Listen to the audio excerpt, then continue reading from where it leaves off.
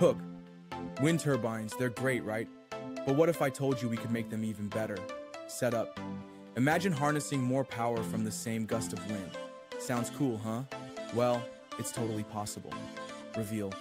Researchers have discovered that by modifying the design of wind turbine blades, we can capture more wind for utilization. And the inspiration behind this clever design? Whale tubercles. The science. Whale tubercles are bumps on the leading edge of a whale's flipper that help them glide smoothly through the water.